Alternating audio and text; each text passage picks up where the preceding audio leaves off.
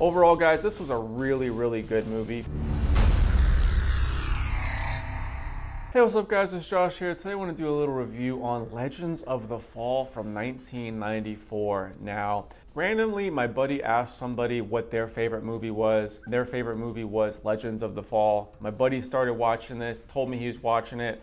He liked it and he told me to watch it, so that's why I'm watching this movie. So let's just jump right into the pros of this movie. The pros is it's an epic long story. You know, sometimes when you're going through something in life, it's really nice to, you know, get taken out of your situation, watch a story, you know, get transported to another time period. And this movie is a very lengthy, long movie in a good way. It almost reminded me of something like The Godfather or like Goodfellas, or just like a really long movie, something I'd want to watch on like a Sunday, just an epic long story. And I'd almost felt like if you cut this movie in half, I still would have been transported away from my daily life, but it was so long and so lengthy. I mean, you pretty much see Brad Pitt's character from beginning to end, so it was just a great long story. I was completely transported out of everything that was going on. It was actually a stressful time when I watched it, and I love the lengthy story aspect to this one. It's also got some pretty good twists and turns. Now, I really wouldn't say there's too many big twists coming up, but once you see the basic setup, it does twist and turn quite a bit from the first 20 or 30 minutes to the end. Lots of people come and go, and lots of things change. I don't really want to get into who's romancing who, because that kind of happens later on in the story, but the romance here was overall good. I kind of did want it to go a little further and to end a little better than it did, but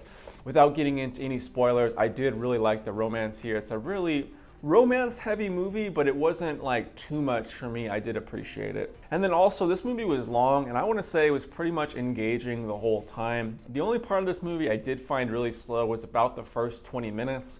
But after the first 20 minutes, things really start popping off, and you're never gonna get that healthy, good first 20 minutes ever again. It's like things just are almost in slight turmoil all the way to the end, which makes you appreciate the things in the beginning just being so smooth and easy to watch and no drama. So the only parts that I found a little slow was the beginning, but I actually appreciated that once it got later into the story. Pretty much all the acting was good here. I had no problem with anybody's acting. Anthony Hopkins, he ends up getting kind of sick, or he has a stroke in the middle of the movie. So the last half of the movie, he plays kind of like a person who has a stroke. He can't control part of his face. So you know, it's just I really enjoyed the long transition. You get used to Anthony Hopkins, you know, you see him when he's just like a young dad to an older dad till he's just barely hanging in there. I really did like the progression and the acting in this movie. I really liked all the family vibes in here as well. I got to put that in there. It does have a few really intense scenes that I appreciated as well. Overall, it's a little slow, but very, very engaging. All right, guys, if I were to get into the cons of this movie, I really don't have very much, and the cons that I have are very, very slight. There's two very, very emotional deaths that happen right next to Brad Pitt, and he has to sell them as if it's like the worst thing that could ever happen in his life.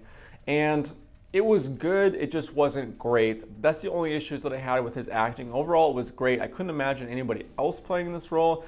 I just felt like, man, you could have just pulled this emotion out of me because these deaths were so intense, and it just wasn't as good as it could be, in my opinion. The only other con I could see, and this is kind of weird to even say this, is that the third act kind of feels rushed. And this is already a super long movie. I could already understand. I think it was like 2 hours and 10 minutes if I'm not mistaken, but so much happens in this movie. I almost felt like the last third was a little bit rushed. That's just me personally. I can't really get into that without describing spoilers, but I do wish it was stretched out a little bit more, mainly with the second death that Brad Pitt has to deal with. Overall, guys, this was a really, really good movie. For me, I would put it anywhere between like an 8 to an 8.5. And if you're somebody who's looking for like just a story to take you away, a classic tale, that's this movie in a nutshell. Like, I love this movie. Buy, try, or pass. I would say it's 100% a buy for me. Have you seen this movie? Have you not seen this movie? It is a little bit slow, but I found it engaging the whole time. An epic story. I would love to see what you guys think. Let me know if you've seen it down below. Anyways, we're on the road to 50,000 subscribers, and I couldn't do it without any of you guys' help. You guys are the best. Having a great day out here. Hopefully having a great day at home. See you all in the next video. Peace.